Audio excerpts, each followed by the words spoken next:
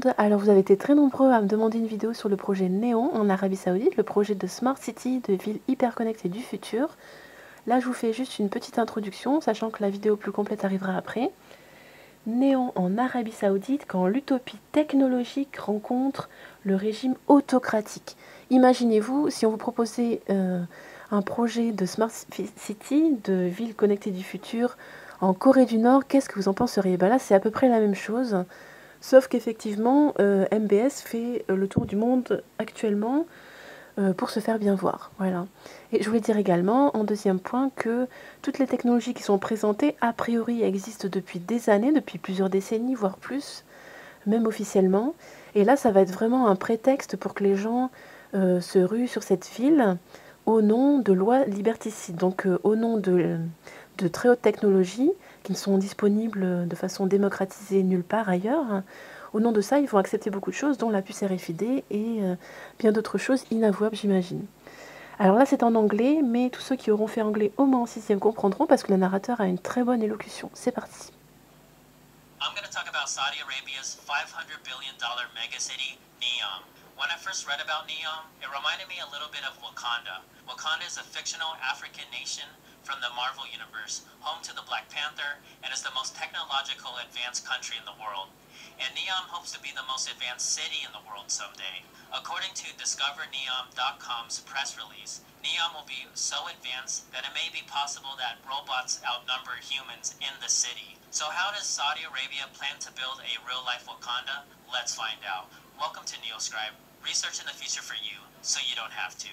If you're new to my channel, I cover topics such as space exploration, robotics, and all things future. So if you want to know how cool life will be like in the future, hit the subscribe button and notification bell so you don't miss out. Alright, before we get started, let's talk a little bit about special economic zones. Special economic zones are areas within a country's borders that have different laws than the rest of the country. Typically, the variance in laws or policies involve investing, taxation, trading, quotas, customs, and labor regulations. And this is to encourage businesses to establish themselves in the zone. The zones are created for various reasons, such as increased trade, increased investment, and job creation. Dozens of countries in the world have special economic zones, including China, Mexico, Greece, India, Poland, and many, many more. And now Saudi Arabia wants to establish their own special economic zone in Neom.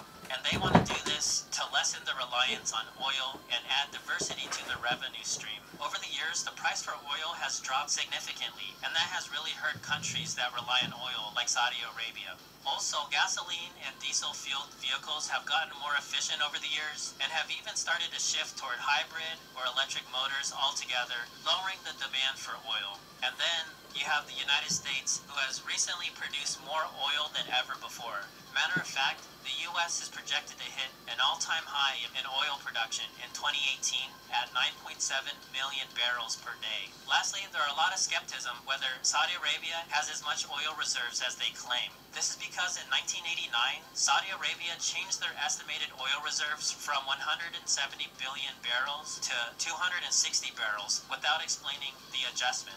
On top of that, the current estimates of their reserves remain around 260 billion today, even though they have consumed or exported 94 billion barrels since 1989. Whether or not Saudi Arabia is running out of oil, they have good reason to want to make drastic changes to diversify their revenue stream and economy. So on October 24th, Prince Mohammed bin Salman announced the megacity Neom.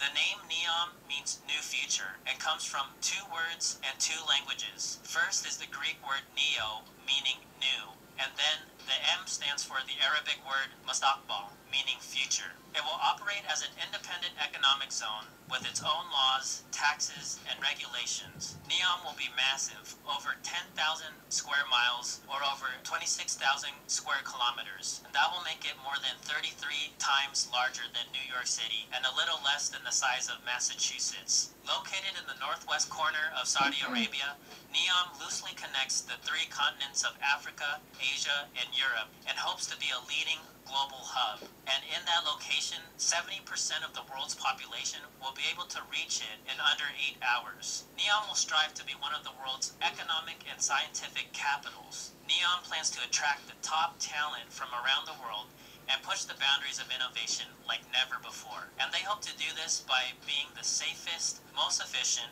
most future-oriented, and best place to live and work. As Neom is developed and after it's established, it will focus on 9 investment sectors and living conditions. They'll focus on energy and water, mobility, biotech, food, technological and digital sciences, advanced manufacturing, media, entertainment, and livability. By investing in the latest innovation in these 9 areas, Neom will be a technological proving ground. Also, since Neom will be built from scratch, it will be unlike any other city on Earth, being built with future technologies at the cornerstone of its development. Every aspect will be innovative and futuristic compared to other cities that have evolved over the years. Neom's layout will encourage walking and bicycling, and the city will be solely powered by renewable energy. On top of that, Neom will include disruptive transportation technology such as self-driving cars, passenger drones, and Hyperloop systems. The Russian company Suma Group has announced its support for Neom and plans to invest billions of dollars in a food hub and Hyperloop system for the megacity. Neom will also have utopian features such as free high-speed internet, which they'll call digital air, and it'll also have free world-class continuous online education. Additionally, all of Neom's services and processes will be 100%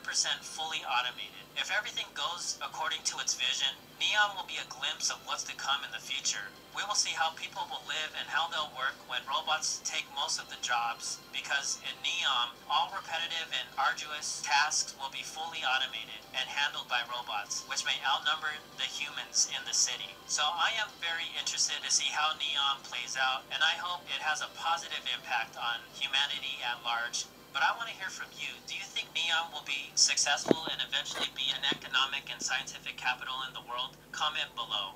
I hope. Voilà, j'espère que ça vous aura plu. N'hésitez pas à liker, n'hésitez pas à vous abonner à ma chaîne.